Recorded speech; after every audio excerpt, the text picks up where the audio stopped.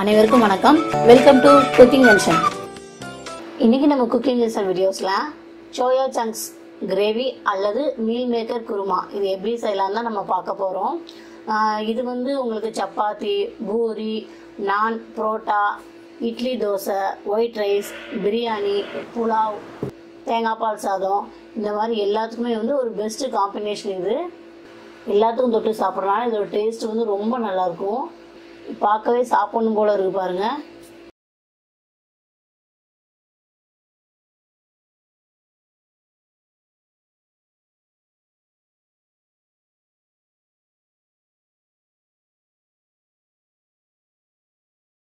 இது வரைக்கும் நம்ம குக்கிங் ஜங்ஷன் சேனலை சப்ஸ்கிரைப் பண்ணாம இருந்தீங்கன்னா ரெட் கலர் சப்ஸ்கிரைப் பட்டனை அழுத்துங்க, சப்ஸ்கிரைப் பண்ணுங்க. பக்கத்தில் இருக்க பெல் பட்டனை நீங்க அழுத்திட்டீங்கன்னா நான் போடுற நியூ வீடியோஸ் வந்து உங்களுக்கு நோட்டிபிகேஷன் வரும். இதுக்கு என்னென்ன தேவையான பொருட்கள்னு பார்த்தலாம். கொஞ்சம் நெய், கொஞ்சம் எண்ணெய், தேவையான எண்ணெய், ஒரு 3 பெரிய வெங்காயம், 3 தக்காளி, பட்டை, ஒரு அன்னாச்சி பூ, கல்பாசி, கிராம்பு, பிரிஞ்சி இலை,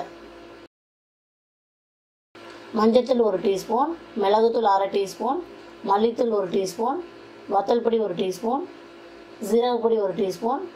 இதுக்கு தேவையான உப்பு. இது வந்து மட்டன் மசாலா சொல்லுவாங்க. இது வந்து கிரேவி சேர்த்தா ரொம்ப நல்லாயிருக்கும். இது கொத்தமல்லி இலை.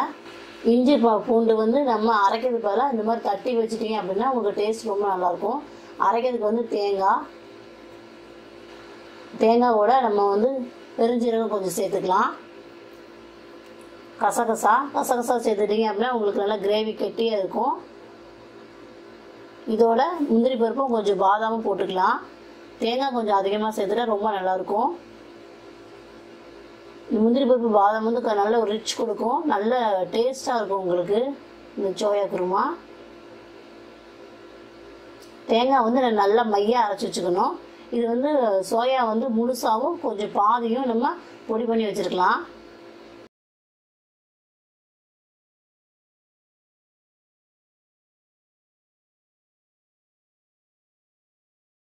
ஒரு பாத்திரத்தில் வந்து நம்ம தண்ணி நல்லா கொதிக்க வச்சு இந்த சோயா வந்து நம்ம உள்ளே சேர்த்துடலாம். இந்த பொடி பண்ணோம் இல்லையா, அதையும் உள்ளே சேர்த்துடலாம். கொஞ்சம் வேக வச்சிடலாம். ஏன் வெந்நில போடுறோம் அப்படின்னா உங்களுக்கு வந்து சோயா வந்து நல்லா சாஃப்டாக இருக்கும். இது நம்ம ஃபில்டர் பண்ணிடலாம். சோயாவில் வந்து தண்ணி இருக்கக்கூடாது. தண்ணி இருந்துச்சுன்னா டேஸ்ட் கூட மாறும். ஒரு பேன் வச்சுக்கோங்க. எண்ணெய் ஊற்றி கொஞ்சம் நெய் ஊற்றிக்கலாம்.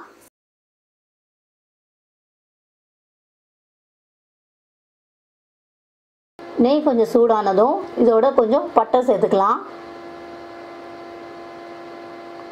பட்டை, கல்பாசி, அன்னாச்சி பூ எல்லாத்தையும் சேர்த்துக்கோங்க. சேர்த்துட்டு லைட்டாக வந்து நம்ம ஃப்ரை பண்ணிடலாம்.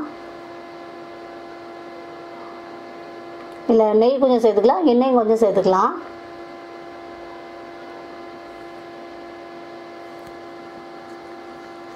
நம்ம கட் பண்ணி பெரிய வெங்காயத்தை நம்ம இதோட சேர்த்து வதக்கிக்கோங்க. வெங்காயம் கொஞ்சம் அதிகமாக சேர்த்துட்டா அந்த கிரேவிக்கு வந்து ரொம்ப நல்லாயிருக்கும், டேஸ்ட் நல்லாயிருக்கும். இந்த சோயாவில் வந்து நிறைய வந்து சத்து இருக்குது, ப்ரோட்டீன்ஸ் நிறைய இருக்குது. சாரி ஃப்ரெண்ட்ஸ், நான் வந்து பிரிஞ்சி இலை போட மறந்துட்டேன். அதனால் சைடில் வந்து வெங்காயத்தை ஒதுக்கிட்டு சைடில் வந்து இதோட நம்ம இஞ்சி பூண்டை நம்ம தட்டி வச்சுருந்தோம் இல்லையா, அதையும் வந்து இதோட நம்ம சேர்த்துக்கலாம்.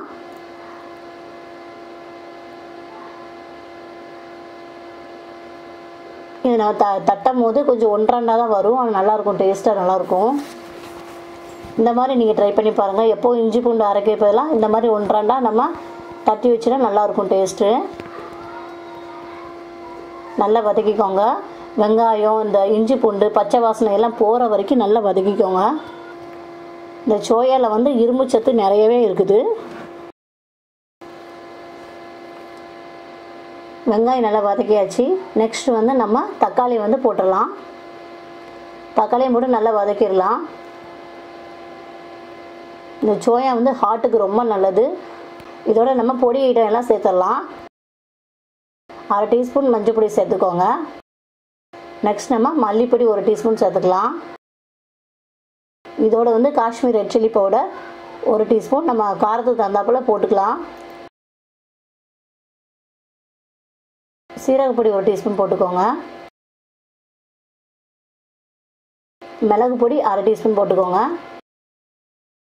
ஏற்கனவே நம்ம ரெட் சில்லி பவுடரோடு சேர்க்கறனால கொஞ்சம் காரம் இருக்கும். அதனால் நீங்கள் மிளகுத்தூள் வந்து கொஞ்சம் கம்மி பண்ணி போட்டுவிட போதும். சக்தி மட்டன் மசாலா பொடி சொன்னோம் இல்லையா, அதையும் சேர்த்துக்கோங்க. இது ஒரு 2 டேபிள் ஸ்பூன் வந்து நம்ம சேர்த்துக்கலாம்.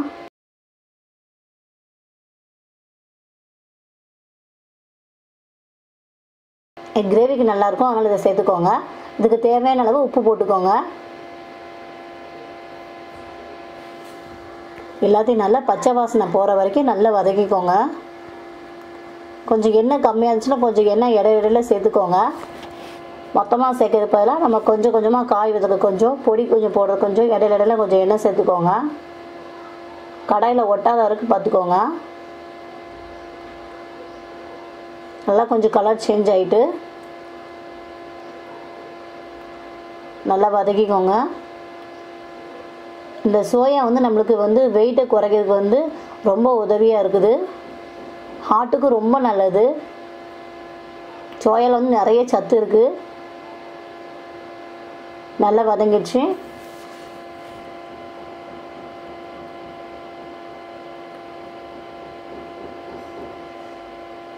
சின்ன குழந்தைங்களுக்கு வந்து நம்ம சப்பாத்திக்கு வந்து இது டிஷ்ஷை நம்ம சைட் டிஷ்ஷாக பண்ணி கொடுத்தோன்னா ரொம்ப விரும்பி சாப்பிடுவாங்க.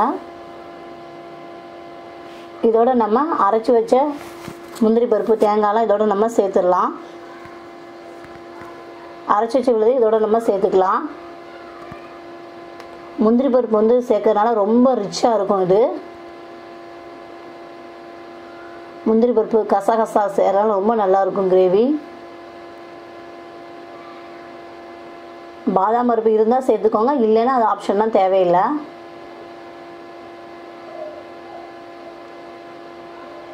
நல்லா வதக்கிக்கலாம்.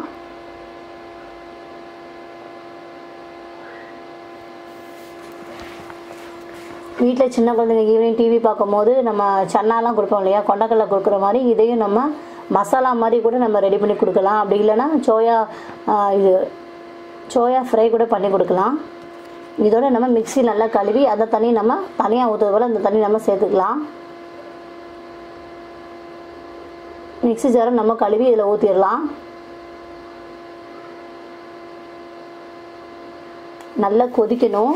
இந்த ஸ்டேஜில் வந்து நீங்கள் வந்து அடுப்பை வந்து கொஞ்சம் மீடியம் ஃப்ளேமில் வச்சுக்கோங்க. இதுக்கப்புறம் வந்து நம்ம சோயா வந்து இதில் சேர்த்துடலாம்.